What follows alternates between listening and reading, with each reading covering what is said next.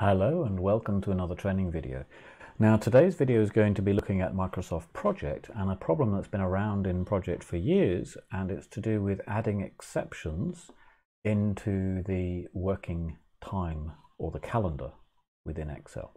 Now what do I mean by that? Well, let's take a look. So if I open up Project here, what you'll see is that on the project ribbon, so in other words to do with the whole of the project, we have a calendar. And this is our standard project calendar. Now it's broken down at the moment so that Monday to Friday are working days. But of course, if we just pop down here to December, the 25th of December is a Friday. Now, unless I made that an exception, it would be a working day. Now we're not going to work on that day because it's Christmas Day. So fortunately, most people have that as a bank holiday. So what I could do is come down here where the tab is exceptions, make sure I've selected the 25th of December, and I could type in Christmas, and now Christmas Day has gone in as an exception. Now it pre-populated the start and finish because I had that date already selected. Now what you've got to be careful of is that you don't put in Christmas holes and then put that in as a bracket date which also includes Christmas. Now what I mean by that is if I say my Christmas holes start on the 21st and run through until the 27th, I'm not going to be allowed to do that. Now the reason is because it conflicts with number one, which is Christmas.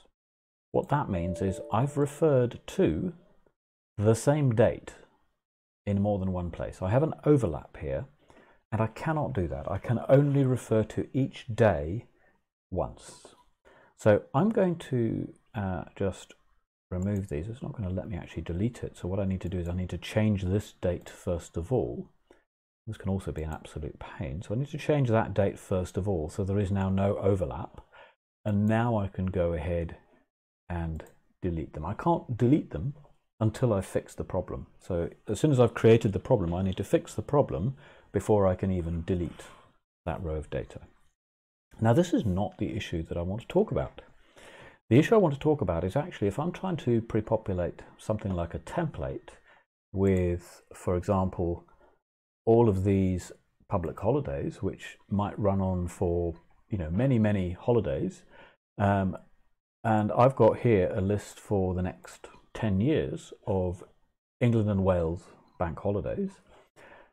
I can't copy and paste it into Project. Well, that's not strictly true, because what I can do is I can copy and paste, but it doesn't go into the relevant fields in Project. So let's imagine I copy some stuff there.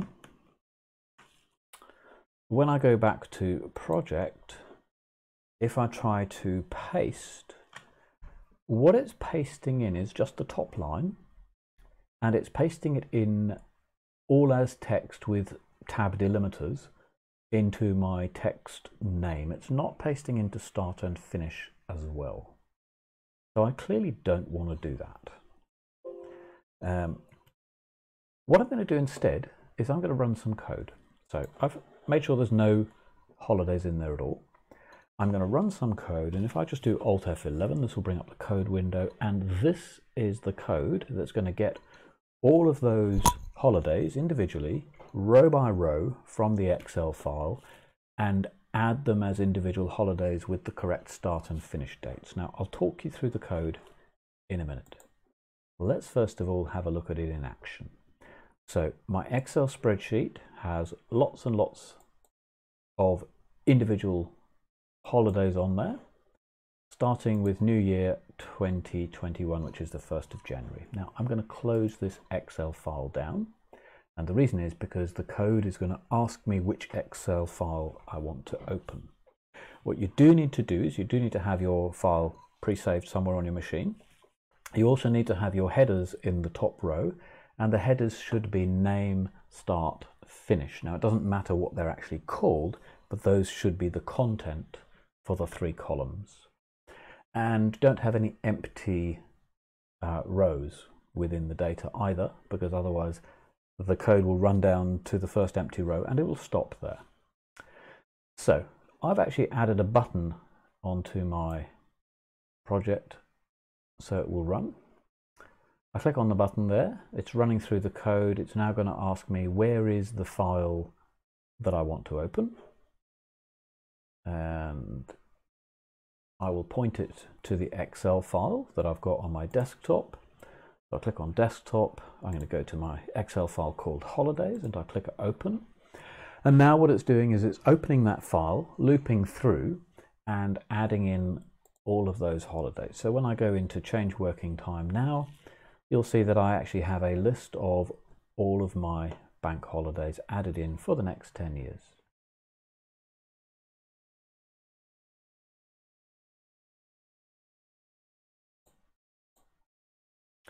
Okay, trust me, that's a lot of copying and pasting if you're doing them all manually. Now, I'm going to select and delete all of these.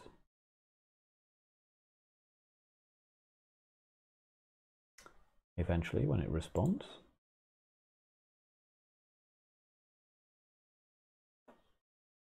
And the reason I'm deleting them all is so that I don't overwrite any when I actually execute the code again. So this time what we're going to do, instead of clicking on the button, we're going to actually step through the code and I will explain what the code is. Now it looks like quite a lot of code, but actually everything in green is just text explanations of what the actual code itself does. So these are comments just to help you understand the code. And if you want a copy of this, let me know in the comments down below and I'll be more than happy to email it across to you. So let me know an email address and I'll send it to you.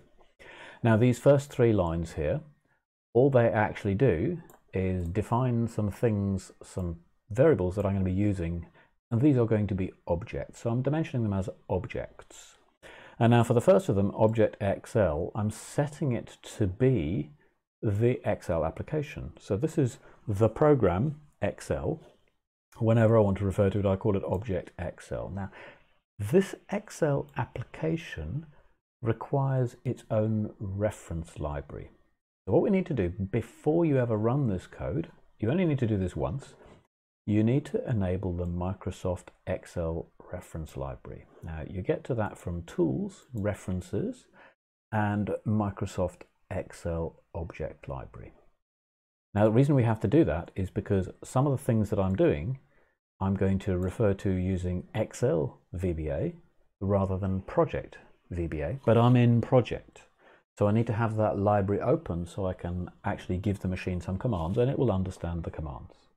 So I've defined OBJXL as my application Excel, and now I'm saying my file, which is a variable, within the Excel application, get open file name. So this is the first of my lines of Excel VBA code, even though I'm in project. Now, what that does is it opens a dialog box, which is the file browser, and lets the user go and pick their Excel file, and it stores the path for that file, the path and name, in the variable myFile. Next, I'm going to set OBJ workbook as, well, guess what? That particular file which I'm going to open. What I'm then doing is I'm setting my OBJ worksheet, or WS, as the very first worksheet in that workbook that I've just opened. Now, when you open another file, so a file from an external reference library, that file by default is hidden. So you can make it visible, make the Excel object visible, but you don't have to. I could make it visible for testing, just to make sure that I switch screens and see what's happening in Excel, but you don't have to. And you certainly don't need that visible when you're actually running the code. Now what we have is we're going into the object worksheet and we're saying select A1 on that sheet. Now it will probably already be selected, but there's no guarantee of it, so I'm forcing it to be selected. What I'm then doing is I'm looking at the range of cells which are touching A1, which gives me a whole range of contiguous cells, and that should be the 3 columns with all of my holidays in there. I'm going to count how many rows there are, and I'm going to load that into a variable called LR, last row. Now my last row is actually that number which is how many rows I've got in there, because I'm starting at A1. So I'm starting in row 1, working my way down, but I don't have that many holidays. I've only got that many -1 because that last row also includes the header row. Now I'm looping through from 1 to last row -1 to take account of the header row. And for each row within my Excel, I'm reading 3 things and loading them into variables. So I'm loading the very first column into my name, the second into my start, and the third into my finish. And I'm going to do this for each row as I loop through.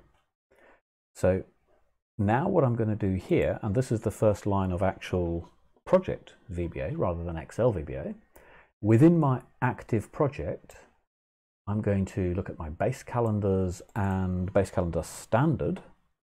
I'm going to add an exception. Type 1 is a standard exception. In other words, it makes it from working into non-working. And I'm going to use this start as my start, finish as my finish, and name as my name. And then I loop through as many times as I need to, and then finally close the workbook itself. Now, where is this code actually saved? Well, it's saved in something called global. So global MPT, which is a hidden project file that's open all the time when you're running Microsoft Project, just like the personal workbook that's open when you open Excel. And this is a good place to store code. The reason this is a good place to store code is it means I can run that code on any project file that I have open. So it doesn't matter which project file the code is saved in. I don't have to run it just on that project file. Like I say, I can run it on any project file I've got open. So here we are with a new project, so project 1. If I go into change working time, you'll see that there are no exceptions in there so far. I'm just going to say run my code. So I click the button there to run the code. It should ask me where is the Excel file. I'm going to say it's on my desktop. It's called holidays. And I click open. It runs through the code. Now when I go into change working time, I will be able to see all of those exceptions for the next 10 years. All those holidays have now been populated. Just to demonstrate that it can be run on any project file, undo Control N. This is now a new project file. This is now project 2. I'm going to hit my button again. And this will again populate all the holidays for the next 10 years. As soon as it's finished running, I can click on change working time again. And I'll see that this also has 10 years worth of holidays written in there. Okay, the code itself is fairly easy to understand. I hope you guys have found this useful. If you do want a copy of this code, just put a comment down below and I will be happy to email it across to you. And I hope you have found it useful. And as always, thank you for listening.